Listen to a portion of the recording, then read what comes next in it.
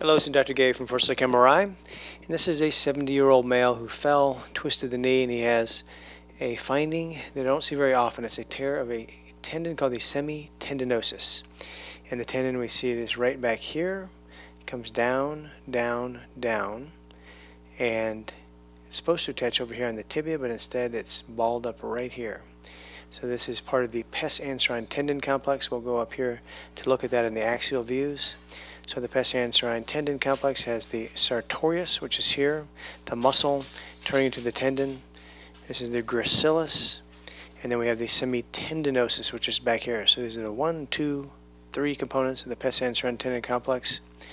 This is the semimembranosus. But these three are going to converge together as we go distally. 1, 2, 3. And watch them come together. 1, 2, 3. And they're going to come down here, converging. These two in the front come together, and it looks like they attach.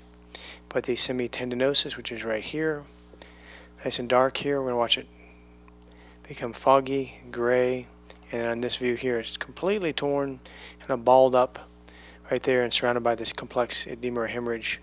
So torn semitendinosus. The patient also has a tear of the medial collateral ligament. There's torn distally here, and it's torn and stripped from the tibia. Little bone injury associated with that, and a meniscocapsular junction separation. They also have a horizontal tear of their medial meniscus here. So a complex case of an MCL tear with meniscocapsular junction separation, a meniscus tear, and then a tear of the Pes Anserine tendon complex, notably the semitendinosus. Thank you very much.